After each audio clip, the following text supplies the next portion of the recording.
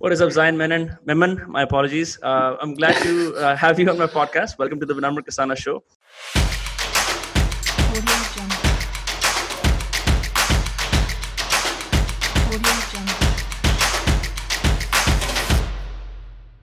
I'm also glad to see that both of us have had recent haircuts. Not exactly bald, but almost there. The clips that I've seen of you have a very vibrant hairstyle. So what's up with that? Is that to combat the heat? Just to combat the heat and just to be neat and not worry about combing my hair every day. Yeah, I'm so glad to be talking to you finally. I've been following your podcast and it's great to talk to you finally. Thank you, man. Likewise, this has been in the making for a while because of the fucking cyclone in Mumbai and elsewhere in Western India. We couldn't do it. But I'm glad to have you on here. The first thing that I want to sort of address is because, it's weird. People still don't mind other people's WhatsApp statuses to see who they are, right? But yours reads, stupid people shouldn't breathe. Yeah. Right? And it's that sort of polarizing about that statement. Yeah. Is that in jest or are you actually, believe that? Talk to me about that. So I put it up when I first got WhatsApp in 2010 or something, when the status first happened. It's partly in jest. It's a very loaded statement to make, and I don't for a second stand for eugenics of any kind. So let's get that out of the way. Yeah. Who's the thinker who talks about that? Charles Murray, that's his name, right? I don't know. There have been tons of thinkers about different kinds of eugenics, and I don't subscribe to any of them or any of the popular problematic ones. It's just in jest. It's also, it's just. I put it up in a time when I was a little angsty, younger self, where I just hated on people not. Making the wisest choices, and I think that reflects in the politicians they have elected. Yeah, man, that is a loaded statement itself. You know what's fascinating about that is it does show a very clear, like, the idea of breeding itself is a biological statement, right? Like, you're not saying stupid people should die or stupid people should read more books. You're saying stupid people should not breed, right?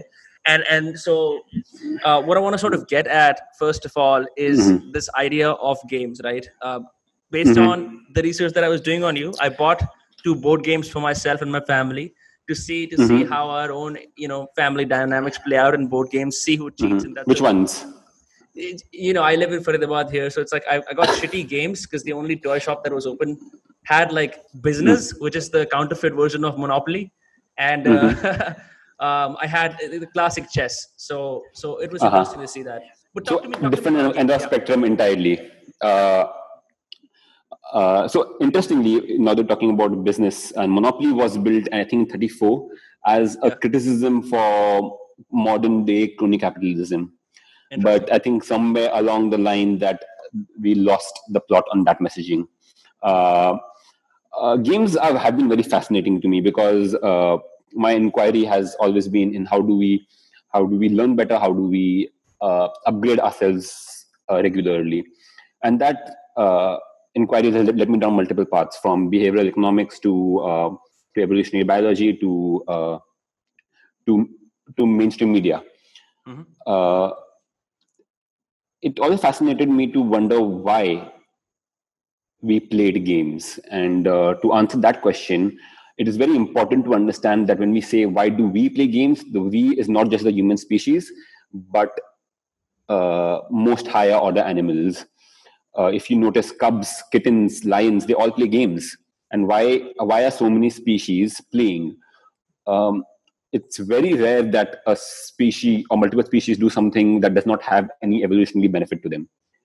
So if not now, at some point, playing must have had evolutionary basis to be naturally selected. And that basis was this.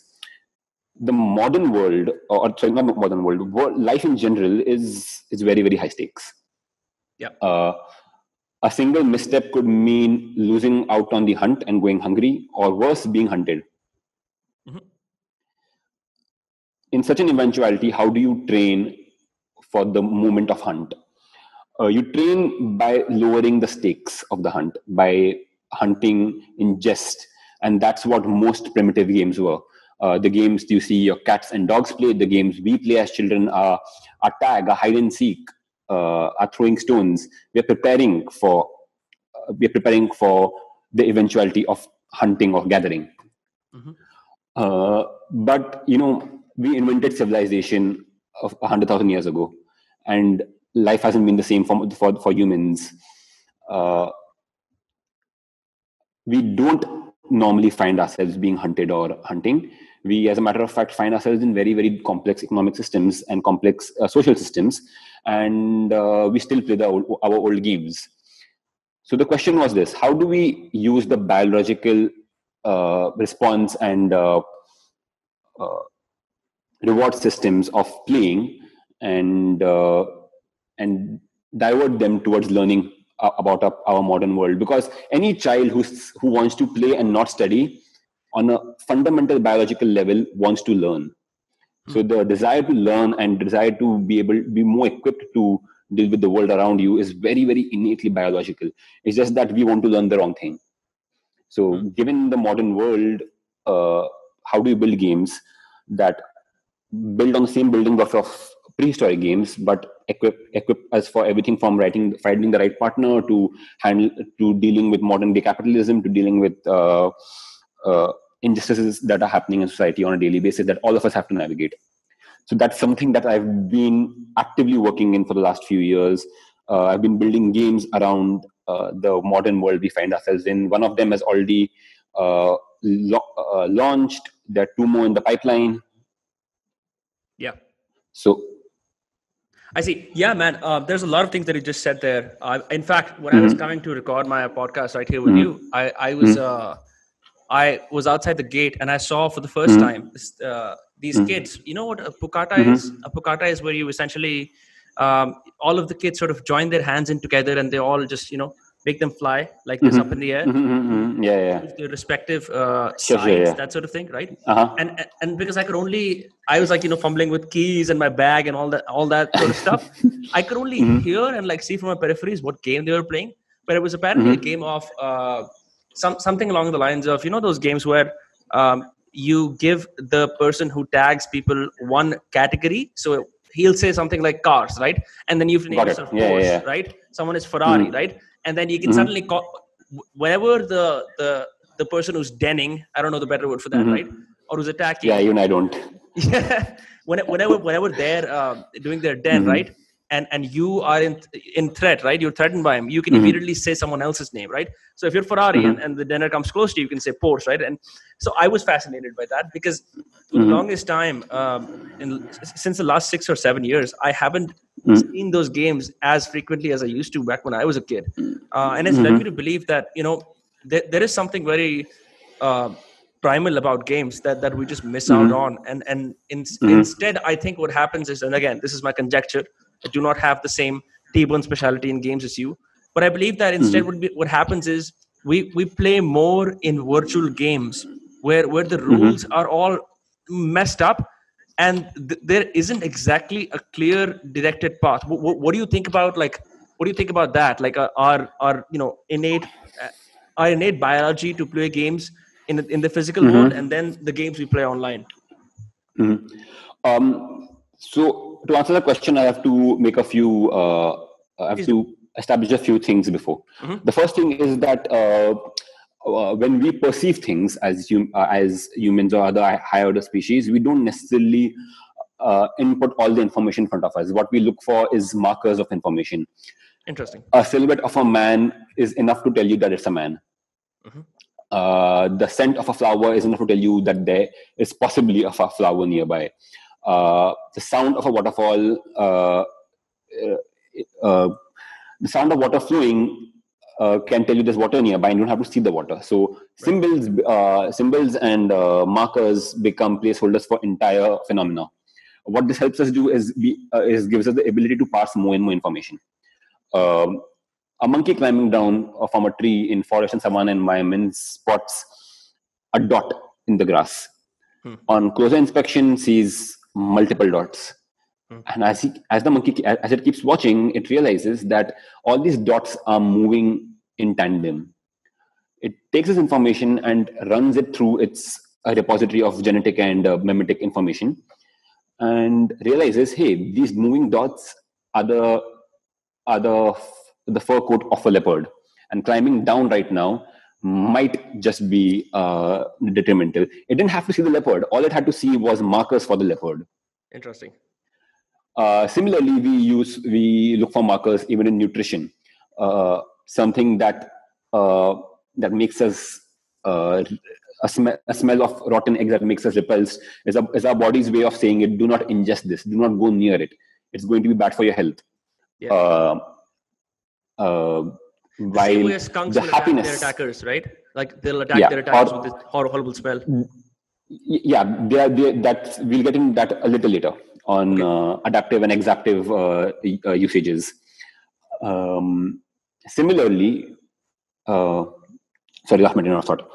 Yeah, that's fine. Similarly, when we consume sugar, we feel good. Why do we feel good? Because we enjoy it, and that's a tautological statement. Why do we enjoy sugar? We enjoy sugar because sugar is carbohydrates. Ingesting sugar allows us to run for longer, allows us to have more energy, to gather more, to hunt more. And sugar in the environments we evolved in was rare. Naturally growing fruits were rare to find, and once you find them, our body through natural selection incentivized ingesting those carbohydrates. But at the same time, because our code is never accounted for the eventuality that we'll find too much sugar ever, there is no upper limit to how much sugar we can find, right. To how much sugar we enjoy. Now, what that leads to is a phenomenon that Dr. V.S. Ramachandran terms as the peak shift principle. If X amount of something is good, 10X is better. Now, that works in the food we eat, that all works in the markers we look for in our partners and our kin. Right. Muscles are good to hunt, more muscles are better. If you look at the sculpture of, one second, just referencing something, give me a second.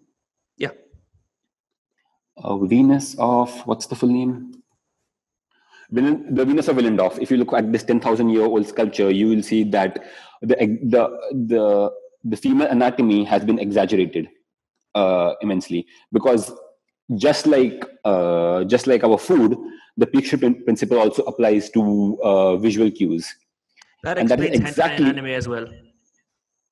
That explains a lot of modern pop culture. That explains war movies. That explains WWE. That explains romances. That explains criminal dramas.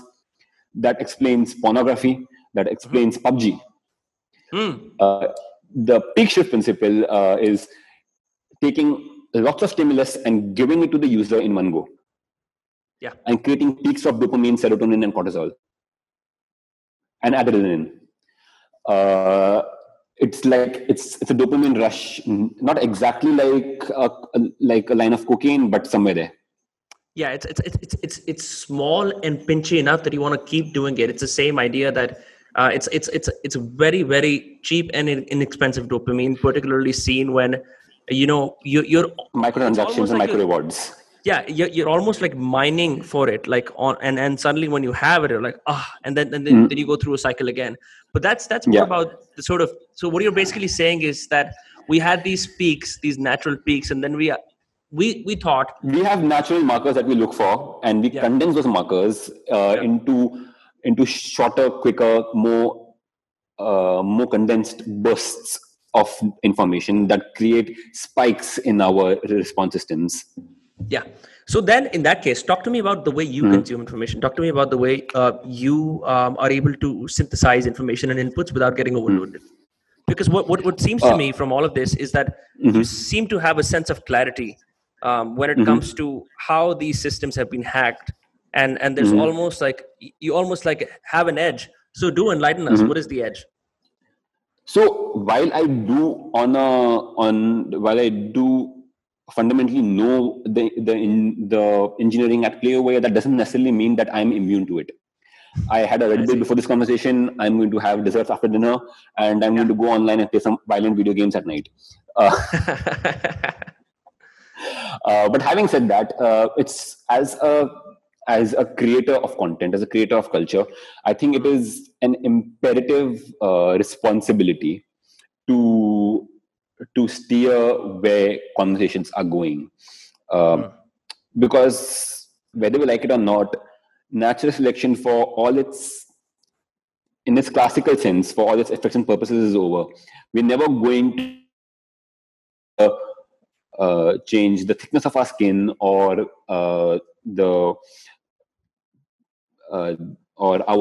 improve or reduce our eyesight capabilities, because we don't need to.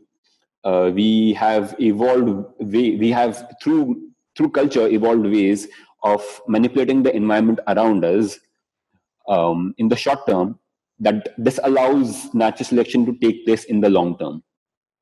So we don't go through generations of natural selection anymore, because if it's too hot, we turn the fan on. If it's too cold, we put on a blanket. Right. So but how we do evolve. What exactly is the concept of natural selection for everyone who's listening right now? Natural selection, to put it very, very crudely, is now how do I do this without sounding reductive? I see. So you do place parameters on your thinking. Interesting. Yeah. Is as Darwin put it? Should I just quote him? Yeah, please. Should I just not make a misquote? See, that's very interesting. It's so refreshing to see Indian intellectuals and thinkers not blatantly say statements and then not take away the responsibility that goes along with explaining that when some viewer / listener says, "Hey, what did you mean by that? I'm almost committing suicide. Please let me know." And you're like, "Oh, I didn't mean that." So I'm going to paraphrase from Wikipedia. So let's say, or I'm going to give you I'll give you a quick example. Now imagine there are two frogs. Right. Both of them are green in color. And both of them have 10 offsprings each. One of them has no variation, has no mutation in its in reproduction. So all 10 offsprings are the exact same green color, the exact same traits, and exact same genetic code. Yep. On the other hand, the other frog has a major mutation that does not regulate color while reproduction. Now, this I'm talking in complete soft science, and this is not how frogs reproduce. But for the sake of an example, just a simple example to give. Now, this frog has 10 different the offspring of 10 different colors, ranging all the way from bright red to brown to blue. Okay. These frogs generally live in a pond where the floor is covered in algae. I see.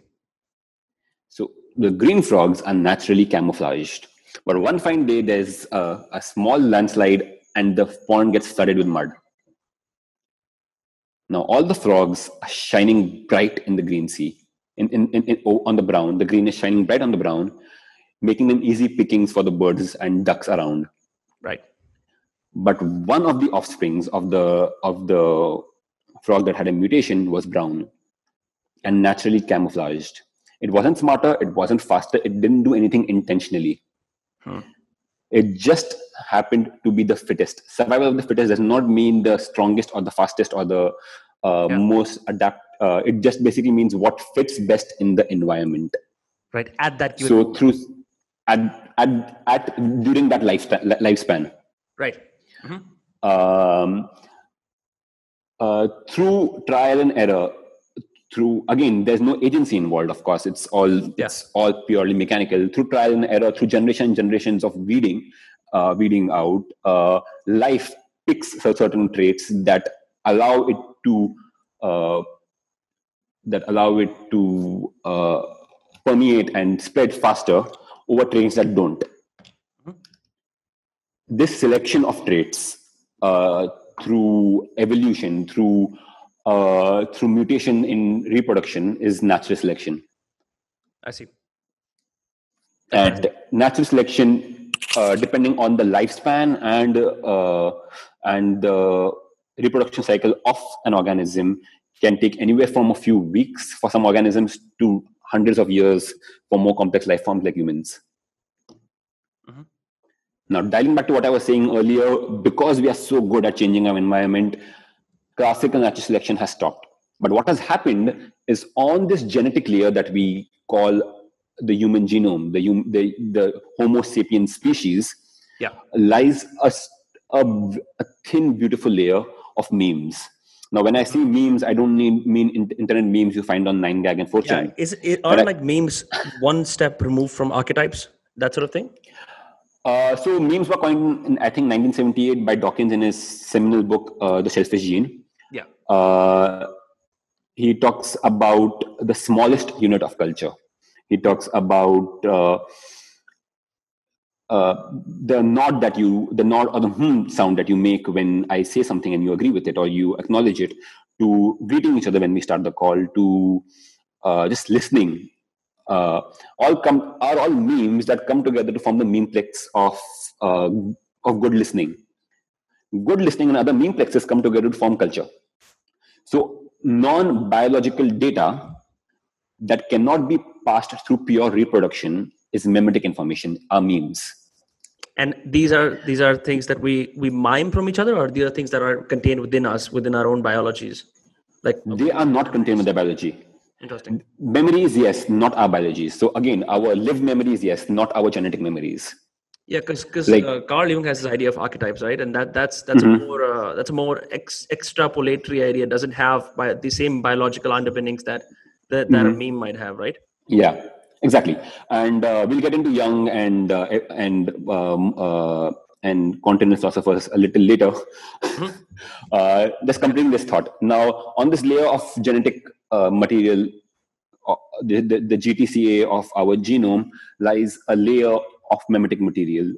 These are things that we learn with our lifespan, things that we cannot pass on biologically. This is the core reason that humans have been able to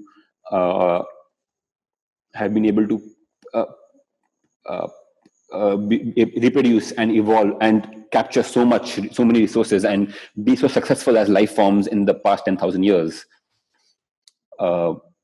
This layer of memes that allows us to pass on information from generation to generation, so that you and I don't have to reinvent the wheel. You and I don't have can stand on the shoulders of giants who are themselves standing on shoulders of giants for 10,000 years, and having everything from the internet to language to being able to talk to each other at distances that was never possible. Is the memetic advantage we have. Now, given that is the core fundamental principle that gives our species an edge, that allows us to have democracy, equality, rights, which are all alien concepts in the natural world. The natural world is replete with rape and coercion and murder. I think it is a fundamental responsibility and an imperative responsibility for culture creators to be very, very careful about what they are saying and how they are saying it. I am just an actor, I am just a filmmaker, and I don't think that what I say changes how the world works or sets a bad example. Are very, very callous and irresponsible statements that a lot of people make. Yeah, it's the same sort of criticism that Steve Jobs had of consultants. It's like, if you're a consultant, take responsibility mm-hmm. for your advice, right? Yeah, and I think Nicholas Taleb talks a lot about this in his book Skin in the Game. Love that if you don't have skin in the game, you're not going to take decisions that are going to be well informed. And then takes the conversation forward into the conversation of decentralized democracies, where it's important for people to make decisions on a local level as opposed to delegating it to someone who has no idea of ground realities, who doesn't have skin in the game. Yeah. But I think as a creator, it's my responsibility to be very careful on what I put out. If I put out more films or media or games where people are just landing headshots or not treating minorities well, that is how the species will evolve. But those are the conversations that will travel. and we have a genetic predisposition to be attracted to violence and sex because it causes a very primitive peak shift. So it is very important for filmmakers, for game creators, for any kind of any culture kind of knowledge creators, worker in the 21st century, anyone who's using his brain to communicate something. anyone who's putting ideas out there, to be very careful of what ideas they're putting out there. Yeah. Well, that is exactly what separates us from every other species that's ever lived on this planet. Right. So talk to me about this idea. So there's obviously this idea of most cultures have a very innate sense of oral storytelling, right? So you learn about the myths that your ancestors lived through, and then you learn about the myths that your parents' ancestors lived through, and so on. And so the process begins, right? So for example, I would say, I'm the descendant of Alexander I, and he did these glorious things, or our culture is specially made for war, that sort of thing, right? But that is storytelling at its core, right? And it's up for your interpretation. Is there like a synonym between stories and memes? Stories are nothing but a series of memes put together. Fascinating. The ideas, they are non-genetic data points that we're communicating with each other, which is the fundamental definition of a story. As a matter of fact, this is the exact basis on which we named our studio. The studio, it's called Memesys. It's again, it's short for memetic systems. Because we are storytellers, we understand that we create and craft and engineer memetic systems, and hence Memesys. So in that sense, what could, let's just say, creators who put out a lot of disjuncted, fragmented content around, what could they sort of do better to use our natural ability to put together a bunch of memes and make sense? What could they do better, right? So this is something I have been talking that I completely believe in, that for a storyteller, for a content creator, the last thing that they need to learn is how to create the content. Because that is something that you can hire someone for. If you really want to tell stories, if you really want to put ideas out there, you need to learn everything from economics to politics to gender rights to minority rights to how the stock market works to evolutionary biology. Because knowing how to work a camera or a mic is great, but once you know how to do that, what is the story that you're going to tell? What is that chapter you're going to add to the book of human civilization? And is that chapter worth adding? I don't want another action movie. I don't want another Rambo. Right. We have had a million of those. In Rambo 2, he fought the Russians with the help of the Taliban. In the next one, if it gets made, he's going to fight the Taliban with the help of the Russians. I don't know what's happening. And it's just the same story again and again and again, and doesn't add to civilization. As a matter of fact, it sends out a very strong notion. Action movies classically have been this: a scientist does something and fucks up. Can I say that? Is it? Yeah. Yeah. Please. Say all the words. A scientist does something and fucks up, and then this tall, hunking, brooding, rude, angry G.I. Joe comes in and saves the day. But that's not how the world works. Bad policy makers, bad leaders, G.I. Joes go out and fuck the world up, and it is the scientists who come in and save the day. Yeah.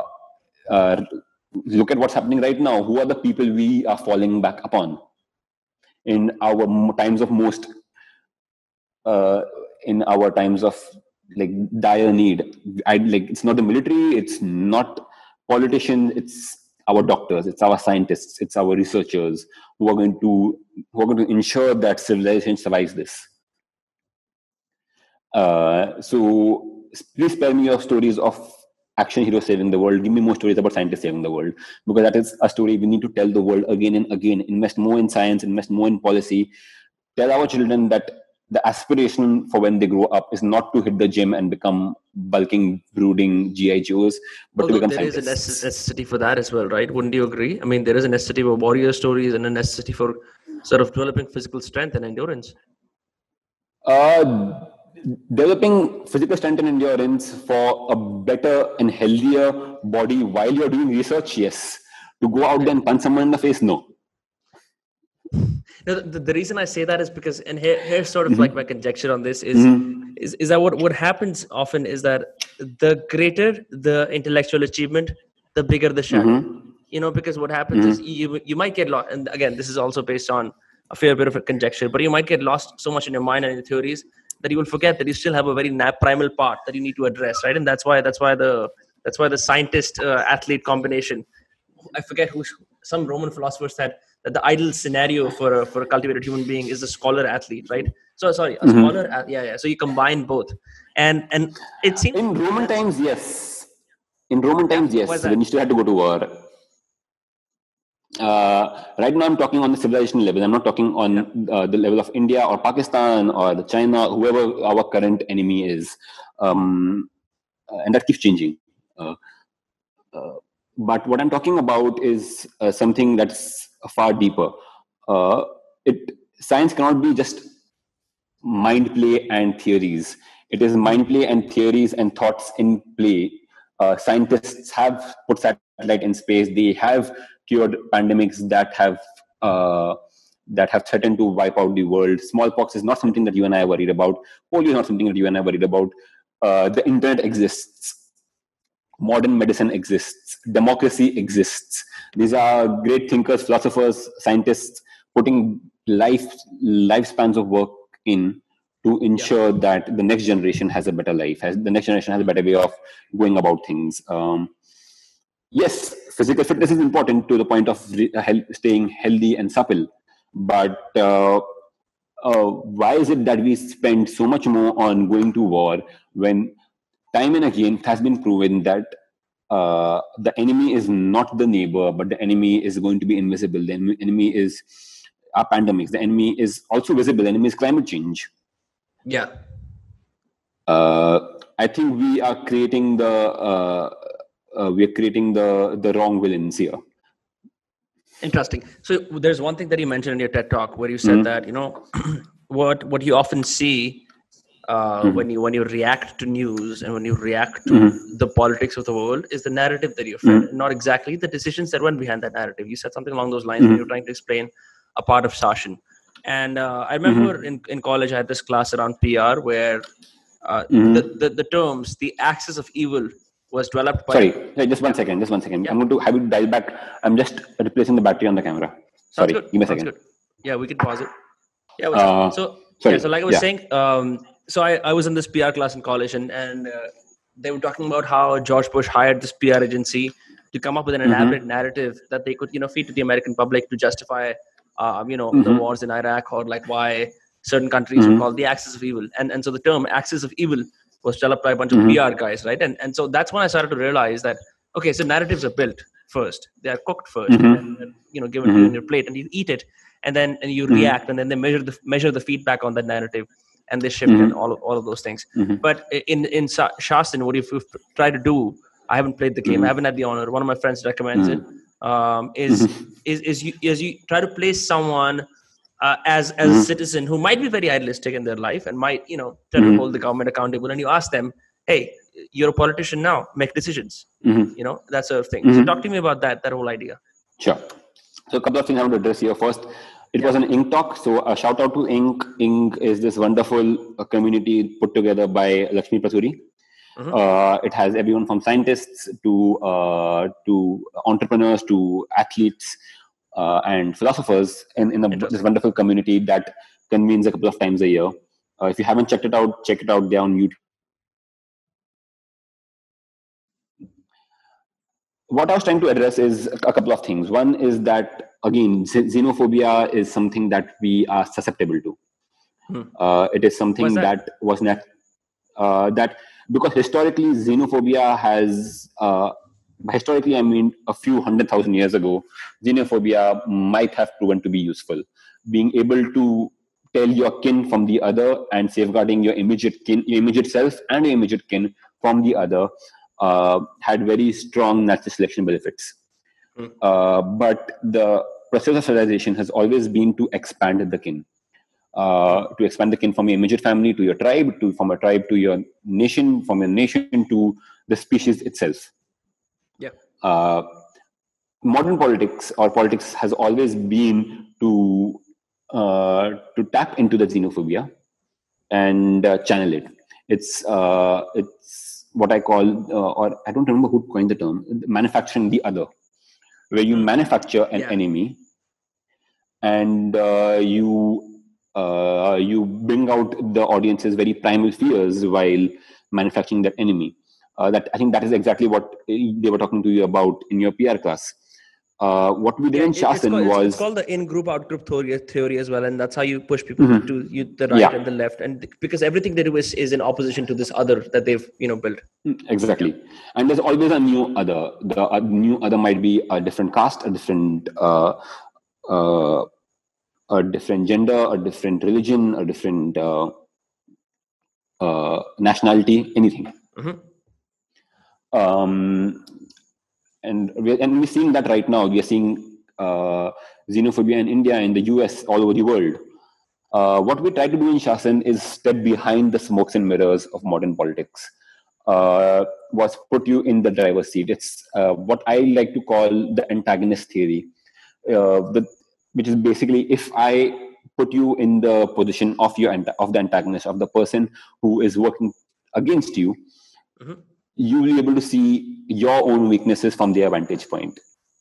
You'll be able to exploit those weaknesses from their vantage point, and when you zoom back out, you will know better. You will know your weaknesses better. Yeah. So in Shasn, the antagonist that you play is the politician. You understand every trick in the book that politician uses, from manufacturing the other to lobbying for funds with capitalists who might not have your best interest at heart, to playing the PR machinery, to just like what Trump did, just say ridiculous things every day to get free mileage every day and become popular. Yeah. And Boris Johnson very well just doubled down on that. And you see spokespersons in Indian politics build their entire careers or become or gain great renown by doing just that. Was the idea is to understand the smoke, what happens behind the smokes and mirrors, and tell people or show people why politicians do what they do and say what they say. And so what happened was, two of my co-founders, Khushbu Ranka and Vinay Shukla, spent 3 years in Delhi, from the IAC movement till the first election, which the AAP fought, and documented everything. They were in closed door meetings, in public rallies, everywhere, trying to understand how modern politics works. And they were given access, or were they? Yes, they were given access, like full access to understand the whole bulwark of like why Mr. Kejriwal might make a decision X or decision Y, that sort of thing. Yeah, they were given complete access even into their homes and offices. Interesting. So the film went on to first be blocked by the censor board. Insignificant man, right? Yes. It first it premiered at TIFF, then it went on to get blocked by the Indian censor board, which then went up to the Supreme Court, which is a case we won and set legal precedent against censorship in India. After which it released theatrically in India. Why and did phenomenally because it wasn't ambiguous because of Indian politics and the let's not talk about something that is not against the grain of our propaganda. Classic Goebbels. I see. While the film was not pro Kejriwal, it wasn't pro AAP or pro Kejriwal or anti Modi. It was just a documentation of what happened. As a matter of fact, no one from the party saw it till it had premiered, because we wanted no interference from anyone. And since AAP was playing on the mandate of being transparent, they could not refuse access. Turns out Khushbu and Vinay were the only ones who asked. But what happened was, through Khushbu and Vinay and their 5-year journey in making the film, I learned a lot about modern politics. And we decided, how do we make this learning more intuitive? And we sat down and we built a board game. Now, why a board game is a question I almost always get. It was on my mind. Just before that, just before that, I was making virtual reality and pioneering virtual reality tech. So why am I transitioning from VR to board games? The first answer is that because I like to be medium agnostic. I don't like to tie myself down to a medium. I want to tell the story in the best way it can be told. The end goal is to get the idea out there, not to make a film or make a game. Now, having said that, we select our medium of choice and what would be best. Now, why board games hit the sweet spot was it was interactive. So you have to play with the machine to understand how it works, and that interactive learning is deeper, better, much richer. At the same time, it's interpersonal.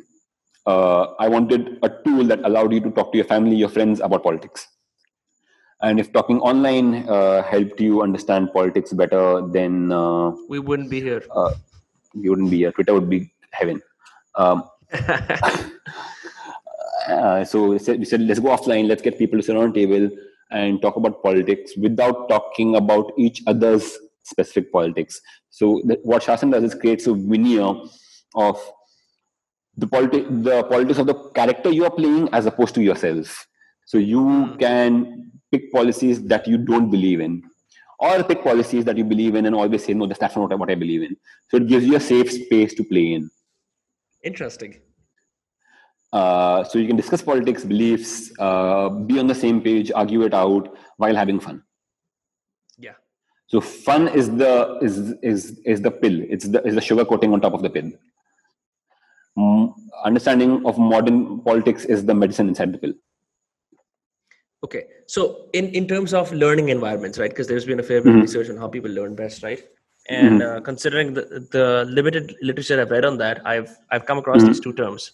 One is a kind learning environment where the rules are known, where procedures are repeatable, where everything in the game is just following the rules, knowing all the ins and outs, and just repeating success, right?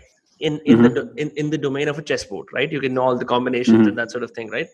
And then there are wicked learning environments, right? Where the rules are incomplete, missing, or even against you. The players are unknown, and uncertainty is the norm, right? So wouldn't you say that, a board game or any of these games are in fact kind learning environments? Like, what about the elements of chaos in this one, like in the real world? How do you combine that? So a game like chess is a two-player game like chess is a kind learning environment, because in chess, allegiances are known. Your chess opponent can never be your ally. In chess, human behavior is condensed to a very straight, fundamental, mathematical goal, to a point that even an AI can play chess. As a matter of fact, AI plays chess better than humans. Yeah, or actually, Shasn, humans and AIs together play better at chess than humans and AIs alone. Oh, really?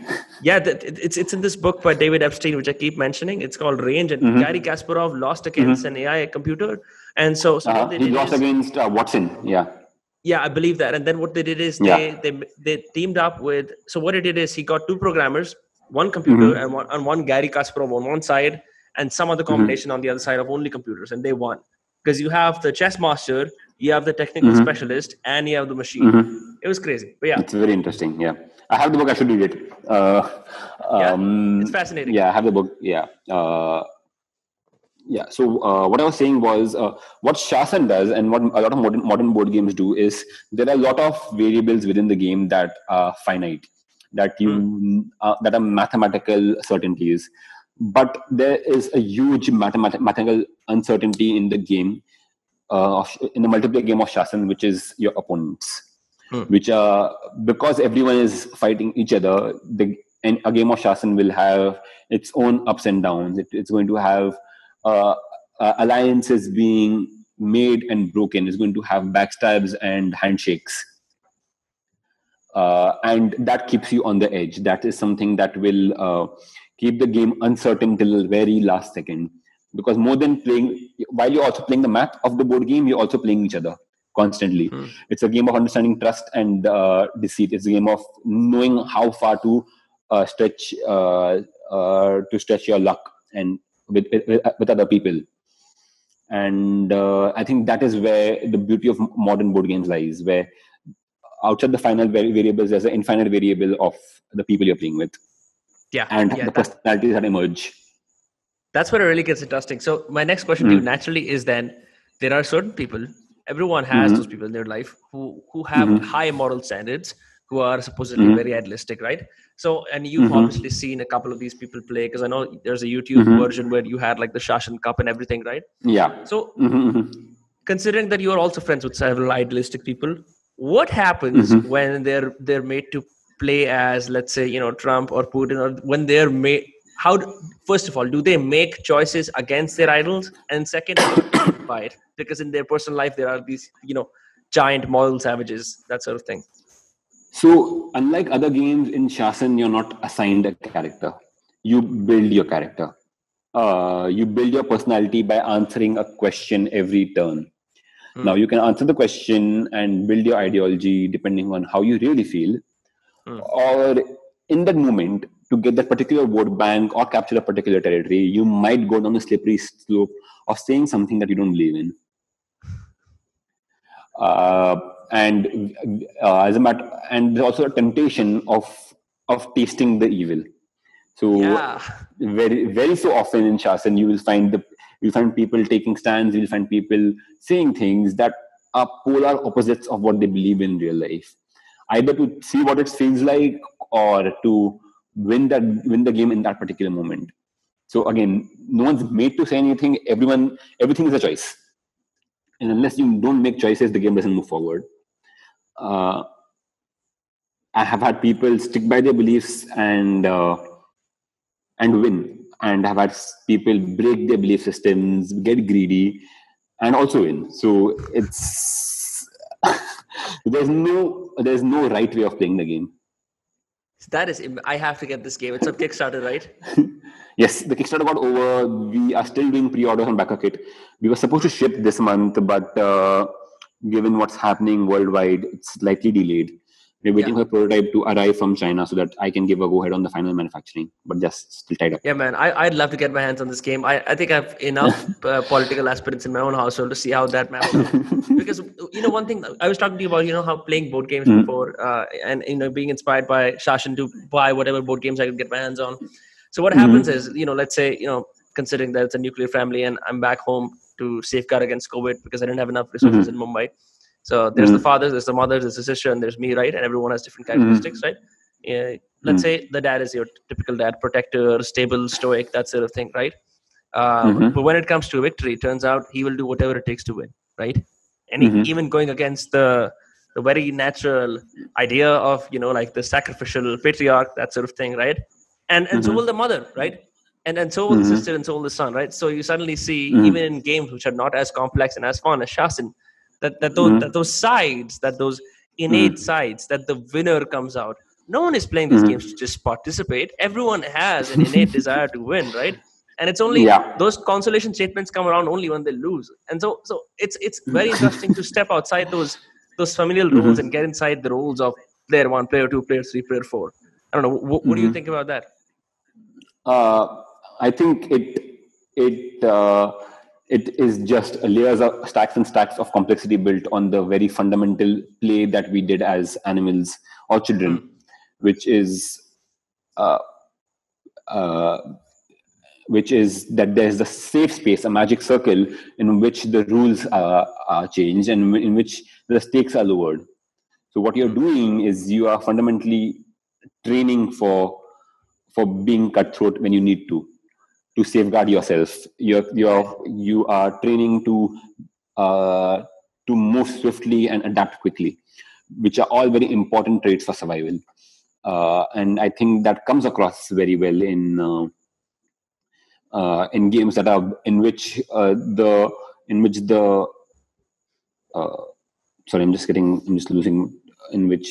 suspension of disbelief is good. Yeah. In which the games that make you believe that you are part of this world for those 2 hours that you're playing that game. Yeah, it's the same thing where in for example GTA, right? Even though GTA is a bit of a hedonistic take on games, because it's like you can almost be a successful serial killer as long as you keep evading the police. That's the idea, right? And but it's like, it's like a free roam party to kill and do whatever you want, drive the fastest cars. Now, Zain, I want to take a step in a different direction. this is something we were discussing before the podcast as well. It doesn't seem natural to arrive at these set of realizations and to have these specific interests that you have, right? Without you either having a vagabond attitude towards learning, learn whatever you can, consume voraciously, or the other perspective where you decided that the best strategy to understand the world that I'm in, to understand reality itself, and then to make my own dent on it, is to break things down into their most concrete bits and then learn them step by step, slow and methodical, and the other obviously being random and all over the place. So starting from you are a kid in Mumbai, how did you start to gravitate toward wanting to learn about the world? Talk to me about that. So I was not the best student in class. I did decently well until the point where things got too abstract for me to understand why I'm learning what I'm learning. And that is what hugely disillusioned me from classical education. After my 12th grade, I dropped out, much to the dismay of my parents, and started doing my own thing, which didn't mean doing odd jobs here and there, and trying a few failed startups and a bunch of other things, and working with people in different industries. But generally, you would say in the domain of media, technology, that sort of thing, engineering? Not always. But at the same time, there was always a constant learning that I was participating in, be it reading, be it watching things, be it consuming or having conversations with people who knew better than me.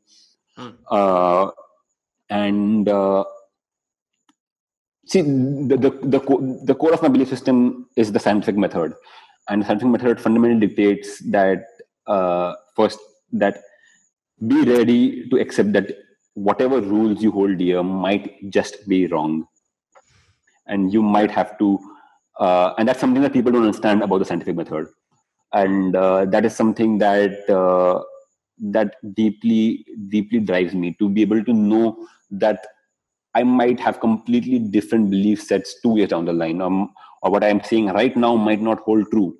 Well, if it doesn't, then what is? And that constant cycle of knowing what is the latest breakthrough out there, what is the most cutting edge philosophical or scientific idea out there, has kept me going and has kept me consuming. And at the same time, it's also comes from a lot of privilege, of coming from an educated family, of being able to meet mentors and peers who are like-minded, who are driven, who are ready to invest in my experiments. So of course there's a lot of privilege that I come from in terms of opportunities and abilities, and it's very important for all of us to acknowledge that. Why do you think it's important to acknowledge what you are born into? Because if you don't acknowledge what you're born into, you fail to acknowledge what other people are not, and you fail to be inclusive of them when you design policy or ideas. So your idea of wanting to acknowledge the privilege stems from trying to look at the world like Immanuel Kant would, right? It's like I would make a decision so that everyone else could also make the same decision. So I would have to act in a way that is the best decision for everyone else. That sort of idea, right? So when you're saying this statement, you're not saying it for yourself. You're saying it for society at large. Yeah, and society at large is a concept that arises from my own personal heuristic model. So I have to first understand the rules I hold myself by, and then transpose those views on anything else, like an external society or family unit. So yeah, I think it's very important for us to, when we talk about experimentation and journey and our learning, to be very cognizant of our privilege, because there definitely exists a peer of mine out there who is smarter, more inventive, and more efficient than me, more empathetic than me, who's not on this podcast simply because they didn't have the opportunities. Sure. So that this podcast was because they didn't have the opportunities, back at them. But what I want to say is, so acknowledging that you're born in privilege or have had opportunities is separate from the casual guilt that is peddled toward you all the time, right? Where people will literally guilt you into checking your privilege, or constantly take perspective. It's like, how much perspective can you take? You're doing the best you can, right? Well, I think the guilting, and I wouldn't call it that, or conscious checking comes from the fact that most people, more often than not, are not doing that. Uh, uh, we even though the majority of Indian population doesn't come from the upper caste caste violence is still a very, very real thing in India.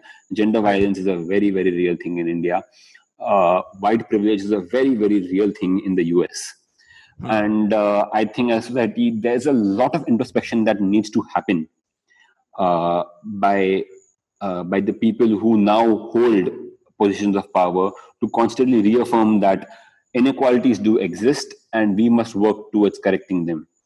Yep. Because as a species, we are only as good as our best ideas, and and and it's very important that everyone understand that we need to give equal opportunities, and that does not mean being communist to every person out there, irrespective of their caste, gender, sexual orientation, race, whatever. I see. So So, when it comes so to dialing back to what I was saying, yeah. So growing up, I had the privilege and opportunity of meeting interesting people, of reading interesting things. I had an elder brother who reads voraciously, even now, and even now, and growing up, he would read 30 books, and he would weed out the best three for me. So a lot of curation that went into my learning is thanks to him. yeah, he was the Spotify of reading for you. Yeah, he was Spotify and Goodreads and everything else combined of reading for me. He was so what I didn't learn in school, I learned through him, and the books he recommended and the ideas he shared, and that includes everything from pop culture to philosophy and science. After I dropped out, I knew that dropping out and surviving with my current skill set is going to be impossible. Thriving doubly so. So I know that I knew that I had to scale up, and that is something I that I strongly believe in. That unlike the post-industrialization world where people were schooled so that they could make good labor forces, in the modern world, whatever skill you have might be obsolete in a decade. I believe We that. are seeing more. We are seeing more and more people lose their jobs. There's this beautiful AI that my friend Anand introduced me to. It's called Talk to Transformer, and it's a very small project, but it's so fascinating to think into, giving us perspective on where the technology is headed. Because the long held notion that creative jobs will be the last one being taken away by AI is completely shattered by that by Talk to Transformer, because you put in 3 lines and it generates an entire story based on those 3 lines, and it generates 6 more lines, and But these it isn't lines as are more accurate, often right? than not define accurate. Oh, so It's what I mean by that is coherent, it has new 'cause ideas. yes, yes, It's that's what I was coherent, getting it to. has new ideas, more often than not. And like all ML based AIs, it's going to get better and better. This is someone's personal project, it's not an IBM funded project. uh, and it's just passed through billions and billions of lines of text that humans have spoken and written. Yeah, And there's a if really that funny can do that story. right now in 2020, imagine 2030, when Google has the AIs out there telling stories. When Yeah, Netflix says we don't need to be slave to us, we don't need to go out to creators, we can create our own content from all the films we already have. yeah, it's a scary idea. I remember sitting on a porch in It's a Boston fascinating once, idea. and I'll get to that in a sec. So I remember smoking a joint with my friends on a porch years ago, and this friend who looked up this AI built. So what this AI basically did is it aggregated, I think, 2,500 Christmas movie scripts to make its own Christmas script, right? So it's its own Christmas movie, and it's something like put the turkey in your mother and then hand me the gloves, hand me the sock, that sort of thing. It was wild, bizarre, and a great stoner classic to listen to and get high to, that sort of thing. But it I was convinced at that time, this is never going to be that special. I think people are still going to look to humans for making sense of the chaos, where you can aggregate stories and stuff, but the coherency is humans are fundamentally sitting at the driver's seat of how to make things coherent. But you're saying that's not the case anymore. So what should people do to brace that will not be the case very soon. Yeah. As like, for example, James Dean is making a comeback in a few years. He's been dead for 40 years. But so if whether you're an actor, whether you are a writer, there is a constant need for us to skill up. Our schooling comes from a pre-Google, pre-Wikipedia era, which still allows. And the second I said Google, my phone woke up saying, "Hey, are you remembering me?" Which still comes from a pre-Google, pre-Wikipedia era of having the onus of remembering still lying with the individual. In a post-Google, post-Wikipedia era, our job is, like you said, to curate, to connect dots, to make sense of things and not retain things. Yeah. That is the first step of obsolescence that's going to happen, not needing to retain information. The second step is to be able to create meaning that is new, that is not something that is an idea that's been out there. To not make another action movie. When photography was invented, the artist realized that the painter realized that their job is not anymore to make portraits or to record landscapes, because that is a job that photographs do better. And we saw the great upheaval. We saw Picasso and other other cubists and modernists come to light, where they took painting and they took away the onus of archiving information and focused only on new perspectives, focused solely on creating new meaning. Yeah. And that is something that is right now a very, very human skill and will continue to be so. But again, the technology we have right now would seem like sci-fi in the year 2000. And even though Moore's law is reductive, it's very important to understand that our skill sets, even though they seem like they might not get obsolete as soon as we would like them to, will definitely will definitely be lesser needed moving forward. Now, that does not necessarily mean there's going to be a job shortage. We're going to but it's important to know that the next generation have to be trained to be generalist thinkers as opposed to technicians. Because yes, that's the thesis of the book, the range. Yeah, that's the thesis of the book. Yeah, because technicians like the Apple robot in China can disassemble an iPhone in 13 seconds. Now that's something that you will not be able to match. A majority of the Indian VFX industry depends on manual labor, where each character and element is rotoscoped out manually. All it will take is one plugin from Adobe to render multiple people obsolete. Now, what this will do is create more is allow people to do better things with their life, as opposed to doing just technical procedural work. The word computer didn't stand for a machine. The computer used to be a job role given to people who would literally sit all day and crunch numbers.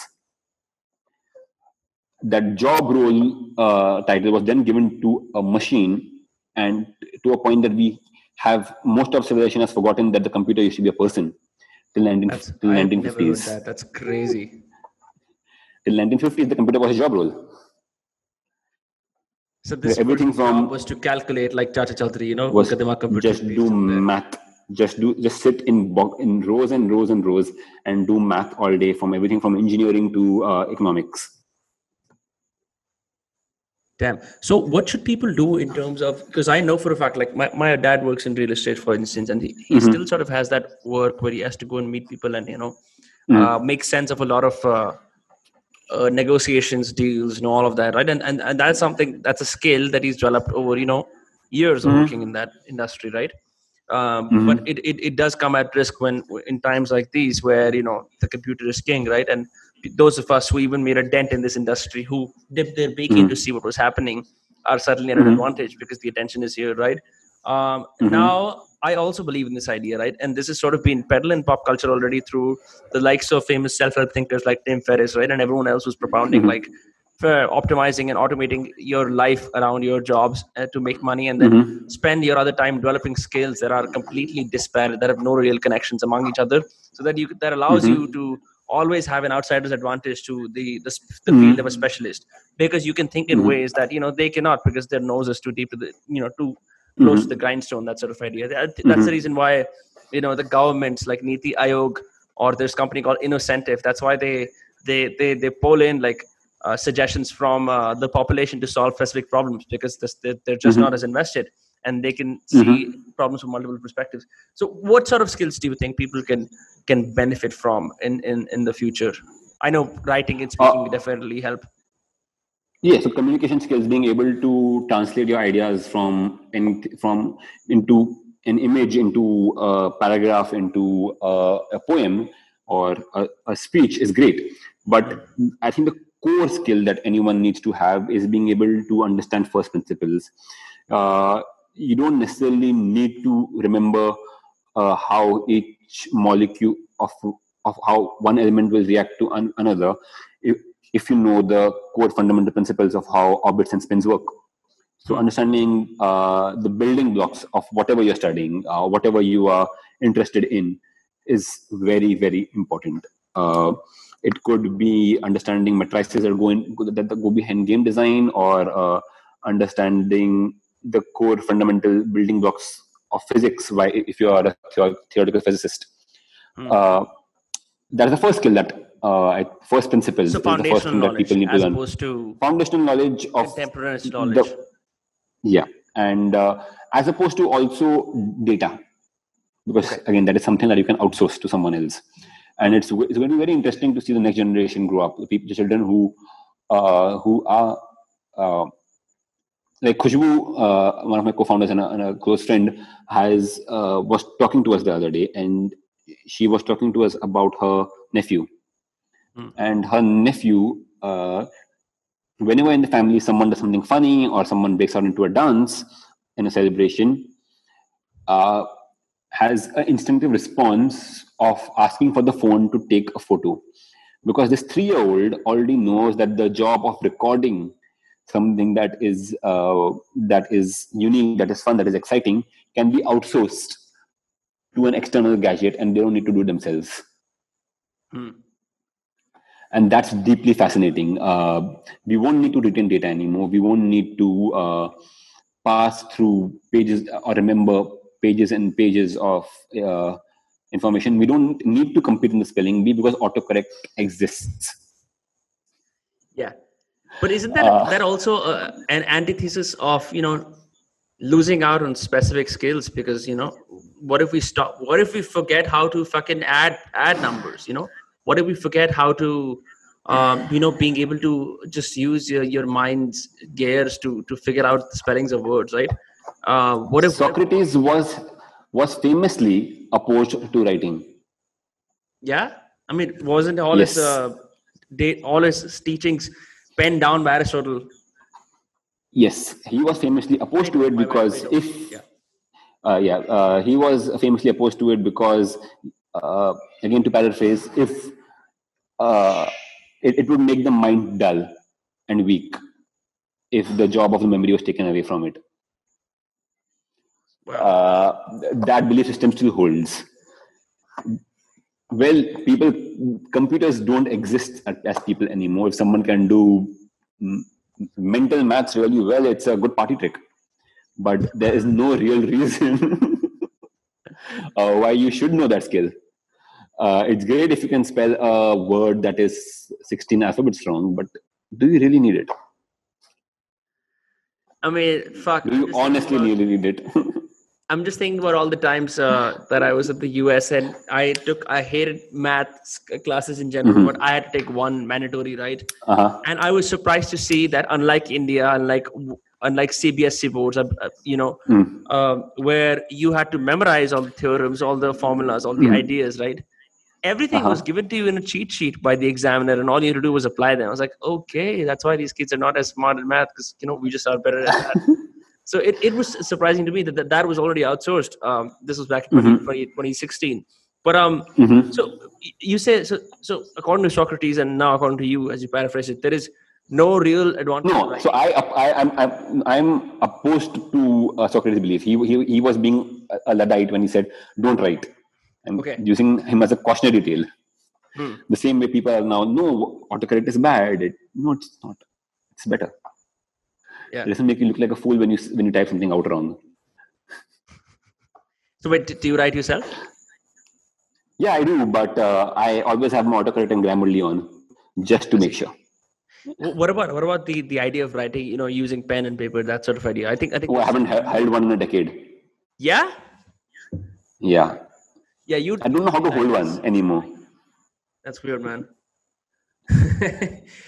You would really like this. I have this person who came to my podcast. Her name is Aditi Surana, and she's a graphologist. So what she does is she analyzes, I mean, it's an incomplete analysis. She uses other tools as well, but she analyzes your personality traits based on your handwriting. And she's like, my majority of my clients are people who haven't held a pen and haven't written something in decades. And it's like, so people forget how to write. But I still think it's a great skill. It's a refreshing feeling. I do it every single day, but I don't know. Yeah, penmanship is craft at best. But if a graphologist was about to analyze my handwriting, the analysis would be, this is a three-year-old kid learning how to write. Yeah, because you were not used to it. Yeah. So talk to me about consistency and habits, because considering that you realize that we're heading to a future where skills will be the commodity that you can buy your place at the table at, and make sure that you're making money and thriving. What sort of skills are you looking to develop specifically, or are developing in the process? Again, so to complete the earlier thought, one, understanding first principles, and two, being able to connect vast disparate thoughts. Yeah, like you said, system thinking, exactly. Like you rightly said, solutions come from unlikely places, and that's where organizations like the X Prize exist. Now, the X Prize is a fascinating the X Prize. It's a fascinating organization that puts bounties on problems that happen around you, that humanity is facing. And if you win the bounty, your solution is open sourced, and humanity has benefited. They have put bounties on everything from. By the way, I get emails from this parallel company called MindSumo, and they have prices for several companies who have sort of solutions that can be extrapolated to the rest of humanity. So they'll put these out, and each one will have a price saying $500, $5,000, that sort of thing. So I think there's more than one company then.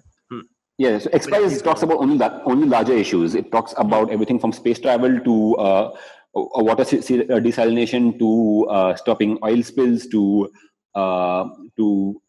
urban agriculture. So larger issues, and the bounties range from anywhere from $1 million to $10 million. Right. And the rule sets are very defined. This is the cost we need. These are the metrics that you need to hit. The solution to that, the bounty, and again, I'll send you a link about this, and you can put it in the description. I'll put it in the description. Yeah. The solution to ocean spillage came from 4 unlikely engineers from the US who had nothing to do with oil spillage or ocean engineering. They just knew from their day job on how to clean up oil really fast. I think I know about this. Yeah. Similarly, the idea that you put a bounty on a problem and ask people from different disciplines to come together allows for different people from different disciplines who wouldn't normally be at the table to talk to each other. And that is one skill that I think is going to define leaders. Now, while I'm not a big fan of jobs, His core skill was not coding. He never wrote a line of code in his life. Jobs. Steve Jobs, yeah. Yeah. I thought you meant like jobs, as in like actual jobs. No, sorry, no. Yeah, Steve Jobs. Yeah. His core skill was not coding. His core skill was in design. Johnny Ive did most of his popular designs. His core skill wasn't also marketing. He had entire teams for that. What he knew was to be the generalist in the center, making all these disparate ideas work together to create a cohesive product. Right. And that is, I think, what is the core skill of the future, being a systems thinker.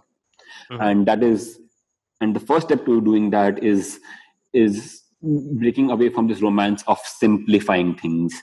Things are not simple. They're not meant to be simple. The world is complex. Everything from choosing your partner to choosing where to live in has multiple variables that we need to account for. And sometimes the decisions need to happen very, very quickly. So we need to train ourselves to think, to account for multiple variables in a short span of time.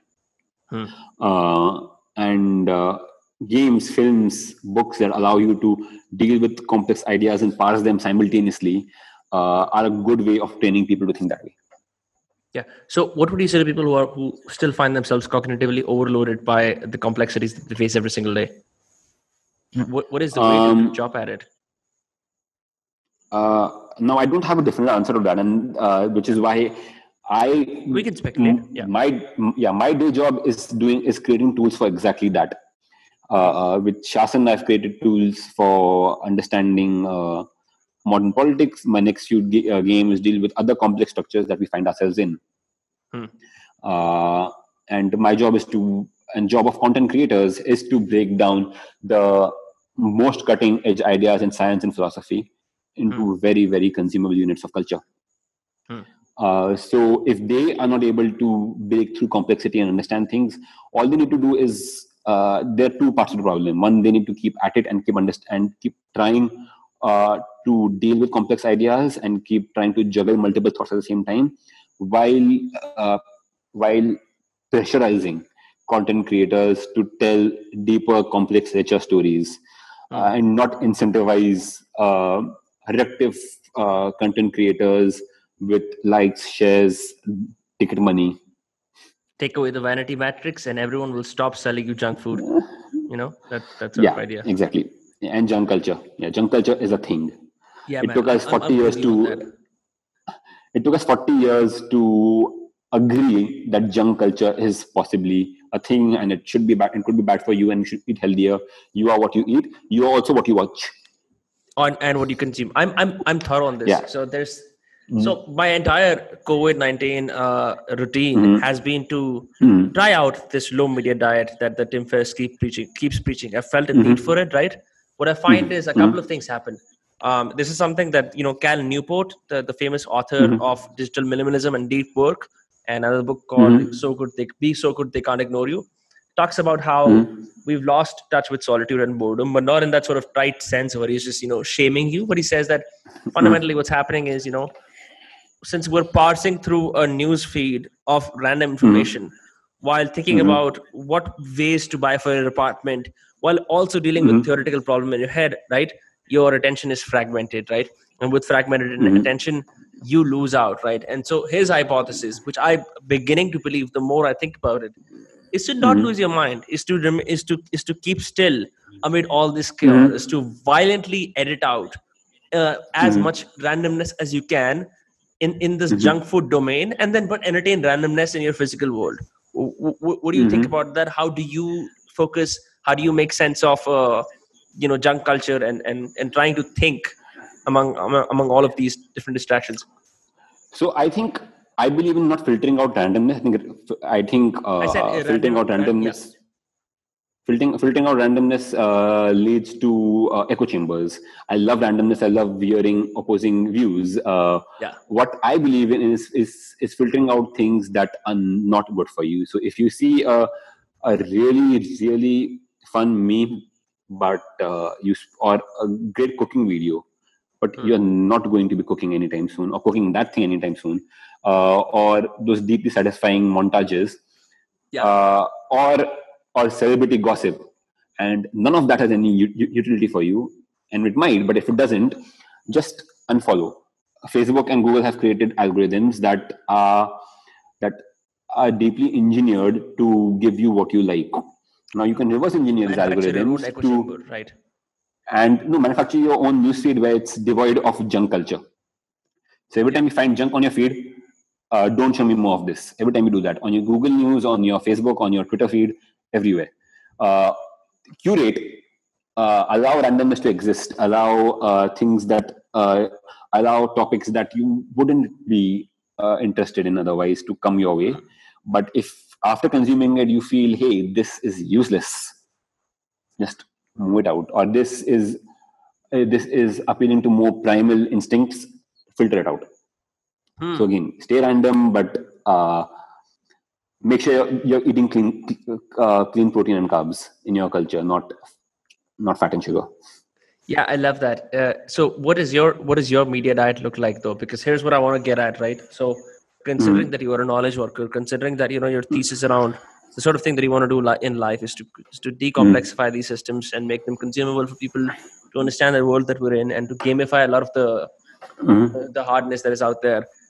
How do you focus? Like, what is your daily routine look like? Right? It could be. It doesn't have to be grand. Maybe you say, like, I watch 4 hours of Simpsons and I'll be fine with that.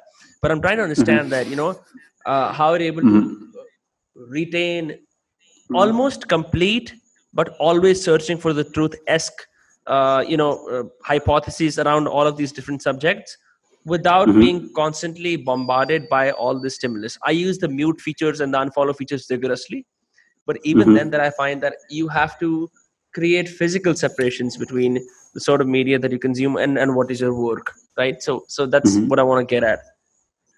So I have what would classically be called terrible consumption habits, but I don't think so.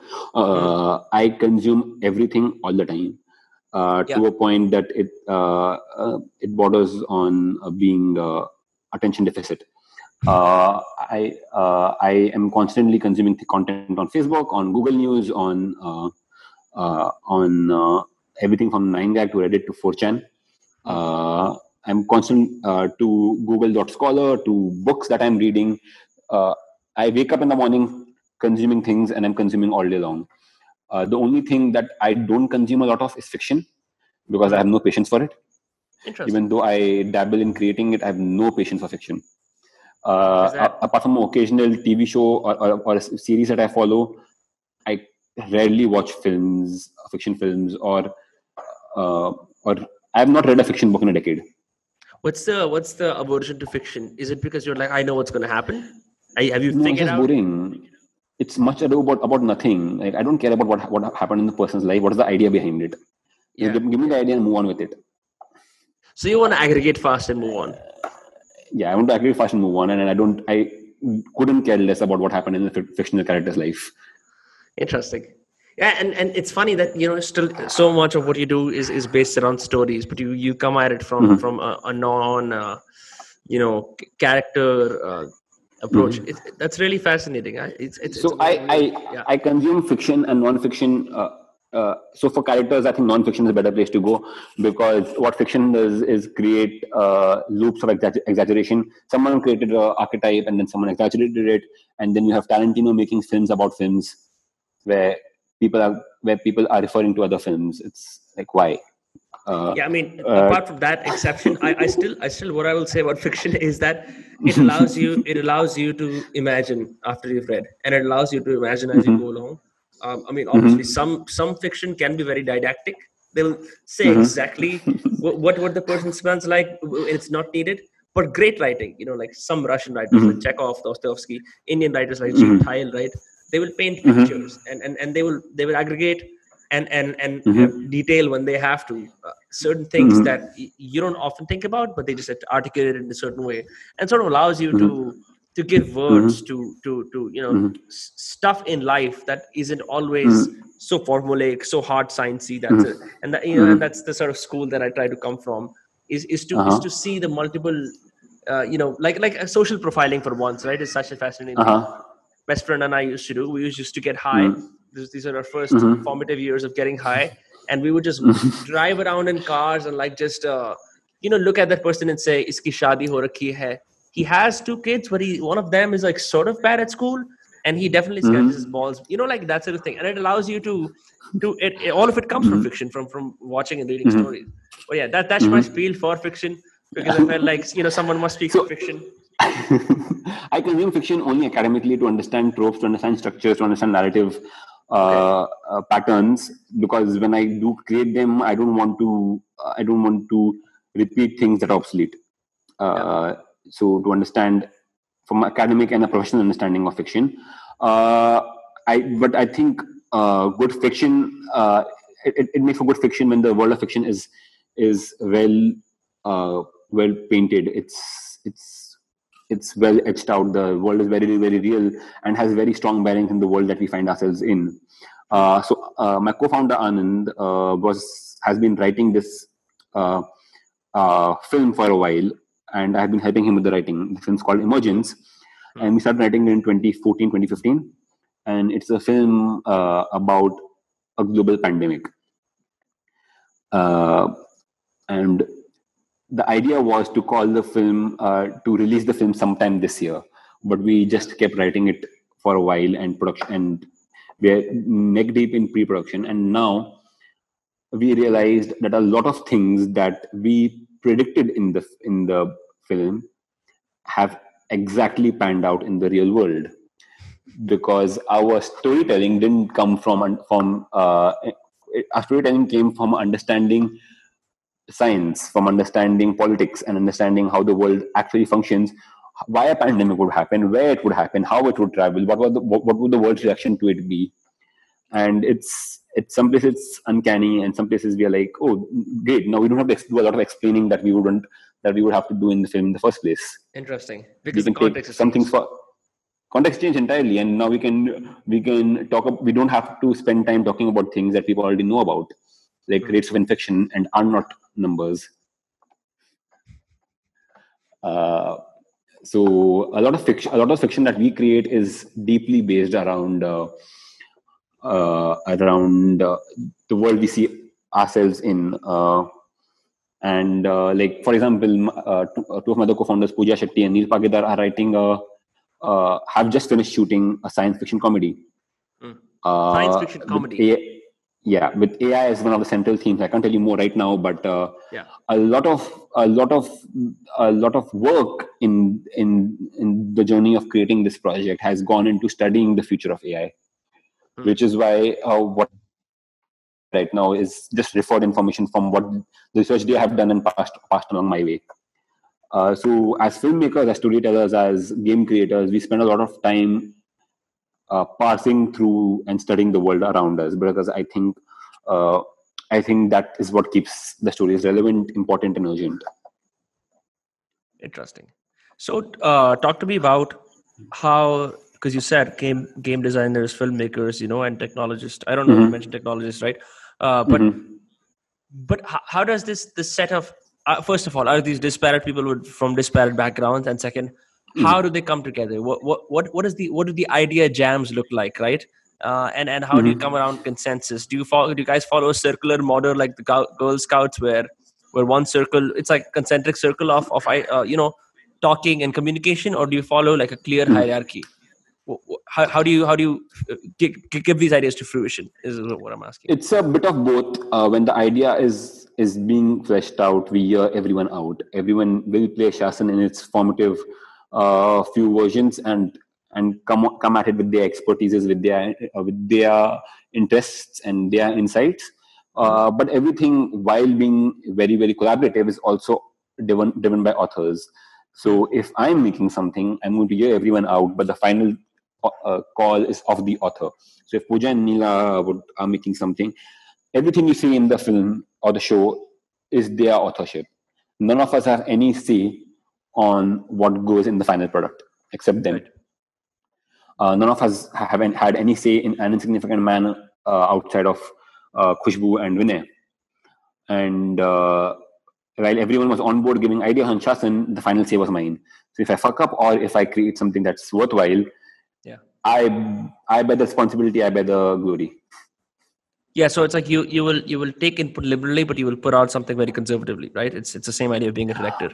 Uh, I wouldn't use the word conservatively. I would put out something with my own authorial stamp on it. It's my bottom line. Yeah. And so, I mean, I could talk to Anand a fair bit about this, in the future, because I would love to have you both on when all of this ends to sort of, like to do a jumbo jam of conversations about, how people from disparate backgrounds are doing, to not talk about like, oh my God, this is happening in India, so cool. But actually, this is what I want to say. This is happening in India and it's so cool. What where exactly in culture do you find Memesys to be in, right? Are you at the fringes? Are you right with the indie crowd? What intersections are you working in right now? So while we do not enjoy the same audience base as something that is more mainstream, like traditional Bollywood, we are slowly making our way into getting our ideas, getting the ideas that excite us into more consumable formats. In the next 1 year, we have projects going out on 3 of the major OTT platforms. We have games that are going to be hitting wider and wider audience bases. The idea is to there is a great divide between what we consider sensible and what we can consider mainstream. What we consider important and what we consider mainstream. If anything is relevant, it's not mainstream. The idea is to not make it so. Other countries, other cultures have been able to talk about very important things, been able to shape discourse through mainstream conversation. Michael Moore is a mainstream filmmaker in the US. Even though he makes documentaries, when his films get put up, everyone knows about them. And the idea is to create an institution of that repute out of India, telling stories of India for the first time, exporting content and culture to the world as opposed to importing culture. You and I both know the difference between Brooklyn and Harlem, and we haven't necessarily grown up there. We have imported so much culture from them, but how many Americans know the difference between Bombay and Bangalore? Yeah, I wanna talk to you a bunch about that. It's such a pain point. I make so much fun of everyone who writes in their bios. I will only talk to you if you're a Friends fan, right? Because to think of the ludicrous concept of jacking off to the 90s refuse of a sitcom that was made in America in 2020 is pathetic, right? And I mean, thanks to and it hasn't aged well, and that doesn't help. Absolutely not, man. Most of these things have not, right? You just have to look at the stuff that we're doing. I mean, thankfully now we're doing stuff in the OTT content space, but it's so sad that to fill the gaps that we can't fulfill ourselves through our own stories and myths, because they also have been hijacked by some of our politicians who are of a certain firebrand. But the point is this: like, because we don't have access to our own culture, stories, and myths, and we don't have access to we haven't spent time creating new myths. Yeah, we haven't, right? So what we're basically doing is we're wearing the utran of the West, and I'm not saying this in some sort of like fucking like, oh, everything is bad about the West and look, we're so self-defeatist. But in a way, I am saying that we could do a lot better by starting to construct our own stories. So we don't have. So it's very funny. Like when I went to the US, I would know certain things about the USA so much better than people living there. I had that outsider's perspective, right? I wanted that advantage. Whereas, and I've had so many friends there. I was on someone's podcast very recently who's a Lebanese friend who also lives in the US. He says that, aren't you getting people from the Indian community on your podcast? And that's exactly my point, because he wasn't able to grasp the niche of what I'm trying to do, because from the outside, it's like, oh, Indian talking to Indians, right?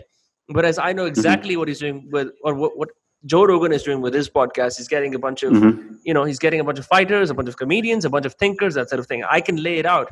He can. So it's like, it's very important for Indians not to make a grandstanding claim here, to start behaving as if they're not blips on the global radar, and to start behaving in a way where we value our niches and we learn about them.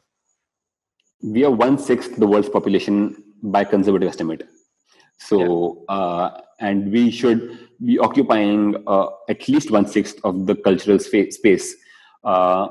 And the idea that India is not a monolithic culture, has great niches, great subcultures, great pockets of different kinds of culture. And as you travel through the nation, or the subcontinent even, I would call it the Indian subcontinent, where everything from Pakistan to Sri Lanka to Nepal has such great culture. And and the historic culture doesn't even need to be great. And I don't even claim that the historic culture is the best in the world. It's old, and much of it is outdated. But we need to be telling stories of people from here, people to people of the nation, inspiring them, and exporting the stories to the world out there. Yeah. Like you said, staking our claim on the cultural sphere that is India or the Indian subcontinent. American podcasters, American journalists, American filmmakers do a great job of making American culture cool and accessible. John Oliver makes politics fun. Adam McKay made the 2008 financial crisis fun in Big Short. And everyone's talking about it in a cool, fun way. And that's exactly what filmmakers need to do. The best compliment you can give an Indian creator, is that this doesn't seem like it came out of India, and that's sad. Yeah, man. Yeah. There's something about trying to get past the tropes of snake charmers and elephants, and exotica and monkeys and mangoes and everyone laughing and everyone dancing. But they're far more convenient, and that's what we peddle. It's like, and we need to work. Yeah, we need to work harder. Absolutely, this is what my favorite author G. Tile says. It's like I wanted to portray a picture of 70s Bombay, where half of the city's dregs as in people who are down and out of their luck, are spending time in these opium dens getting high, and it's and so he wanted to say, like, look, this is a part of India. I mean, he was clearly writing for the English audience here in India who can read English, but also internationally. He wasn't trying to say, okay, look at the wine-colored days and everyone's sitting in the colonial bungalow enjoying the mangoes, and the servant is right in the corner, and he's like, and the sahib and the mem sahib are sitting there, and blah blah blah. It's all fun and frolic. The little girls are wearing frocks and the boys are wearing shorts, and they're all like enjoying the sunlight, and now they're by the sea. Certain parts of India are very much idyllic. I think what doesn't get communicated is the nuance, and it doesn't get communicated very well abroad. Whereas, like you said before, that's how we started this sort of tangent. Is we know exactly the difference between Brooklyn and Harlem, but they don't know what Mumbai. What is the difference between Bandra or Warsaw, that sort of thing? That's still too much. Bombay and Bangalore, let's talk about two different cities in two different corners. Yeah. Right. Absolutely, man. Yeah. So I'm really glad about this is the other sort of thing that I think about often, is like, some content that is made in regional languages does really well, but I think what it is doing is communicating how awesome our culture is to our own countrymen. I think because of the universality of the English language, not a lot of us have commanded it so much that some of our best content can be in English, so that we're making for international audiences. I think what is happening right now is, first we need to educate ourselves that we're great, and then we can start extrapolating out to the world. And so a lot of the gatekeepers of Indian culture and content are people who are not in the content game for content. They are in it to make a quick buck and for the fame of it. And that's deeply saddening. It's not going to survive because again, time will kick them out. But Banksy once said that I've met so many great artists who are willing to die for their craft, but so few willing to learn how to paint. That's so true. That is so true. And if you look at the top grossing games out of India, do you have any idea what those could be? Or the biggest games out of India? Ludo and Carrom. Yeah. Digital games. Yeah. Ludo. I had no idea that Carrom. they were played abroad.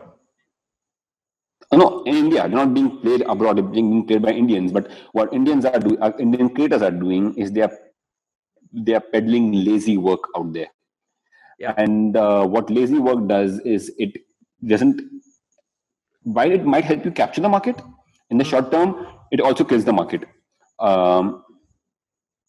Everything from Dota to PUBG didn't arise out of someone playing it safe. It arrived out of someone being inventive.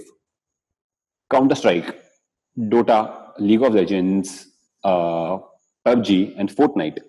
Some of the money. They were built by small independent creators sitting out of their bedrooms, making custom maps for games that already existed. They were innovating on games that already existed. That's one thing all the big games have in common. PUBG was made by Brendan Green as a map for Arma. Dota was made by a bunch of people, including Winsu, IceFrog, and a few others, for Warcraft 3. Counter-Strike was a mod for Half-Life, which was then sold in the orange box later. These were creators trying to create new fun content. Sorry, 1 second. These were creators trying to create new fun content, and like them, hundreds of other creators tried. These new formats clicked and created industries that are worth tens of billions of dollars. What Ludo is going to do is push innovators out of the market because they won't be able to survive, and keep the market at the small pie that there is. Yeah. We are going to keep, like you said, no one out of India plays Ludo because why would they? But everyone from India plays PUBG, which is a game that was an innovator from the West, being hired by a Korean developer, then being acquired by a Chinese corporation, and being played as the most played game in India. That's the market size that we are missing out on. Yeah, it's insane. In fact, when I went to buy those, those board games, business and chess. Since the regular shopkeeper wasn't there, it was his son. So you can imagine, like a rookie trying to learn the art of sales and isme ye toy wo toy in the era of the pandemic. And he was a bit clueless, right? But I wanted to test him. I wanted to see like how far he could be this shopkeeper. Like this sort of idea where certain shopkeepers will enthusiastically show you ye naya product aaya hai, is type se ye naya wala game aaya, right? So I was trying to jog his sales muscles to see how far I could stretch it. And I said, so, I've already played Ludo and all of these games. So give me a different board game. So he went to the back of the store and he came out with this game, right? And so he was avoiding eye contact. And, I understand, people are sometimes socially awkward. But then I looked, I really came up close to him and looked into his eyes. Like, I asked him, so what is this game about? And he tried his best to explain it to me. And, he wasn't the best at it. It was called Sequence 4. It's a new game that's come out. I don't know. But as he was trying to explain it, I was thinking about the people I would play it with. And I'm like, they're not necessarily open to this newfound complexity. Like, hey, guys, this is a new board game that we're going to play. They're like, no. Bring the traditional classics in. Bring Ludo in. Bring Carom in. Bring Samp City in, right? Bring some kind of an Indian variation of cards in. We don't want to experiment with. I mean, the fucking time it took for Jenga to become a,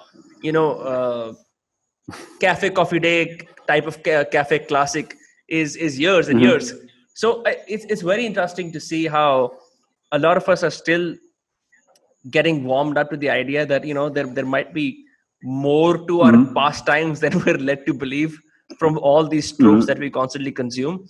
And I'm really excited for what comes next in terms of our generations getting slightly older and having slightly more interesting, more complex hobbies, like practicing movement instead of practicing push-ups, right?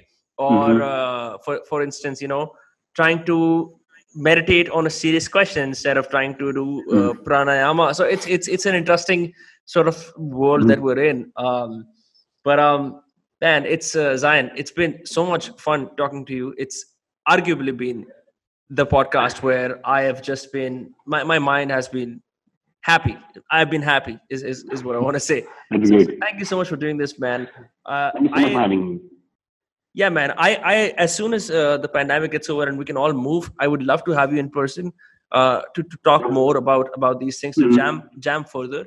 Because I really believe, not to sound like a newscaster reading off, specific salient features about what you do best, but I really believe this. I really believe that your ability to parse through disciplines and then combine them based on first principles, and then not stop at that intellectual arrogance that might come with I know everything, but then trying to constantly put it out to make it useful for people, and is it's a bloody testament to what you can do when you just really put your mind to solving problems for the world. And I wish you the best in these endeavors, and Thank you I, so much. I really hope that we meet once this ends, so I can talk a bunch Yes. and eat your brain out about all of these things. Awesome. Thank you so much. It was great being here. Yeah. Yeah, man. It's I'm also with this podcast. I'm also trying to aggregate as much as I can with the thinkers, the thought leaders in India, and create like a visual archive and an audio archive, so that people might look at them and get some sort of a roving masterclass in all of these fields without having to fully invest them in a 6-month course that isn't in sync with what the ground reality looks like. So thank you, Zain. Thank you so much. It was great being here. It's great talking to you. I hope we can continue conversation, maybe in a follow-up, maybe hopefully in person. And yeah, thanks for having me.